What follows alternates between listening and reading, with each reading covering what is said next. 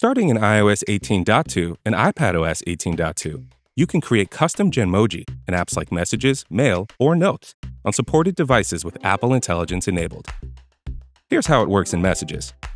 In a Messages conversation, tap the emoji key in the keyboard and tap the New Genmoji button. Start typing a description of the Genmoji you'd like to create, and Apple Intelligence will create a preview of it.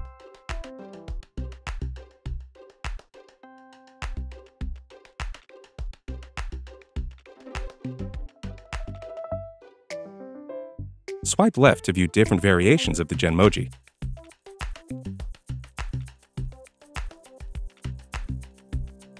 When you're happy with the Genmoji you've created, tap Add to insert it in your message. And tap Send.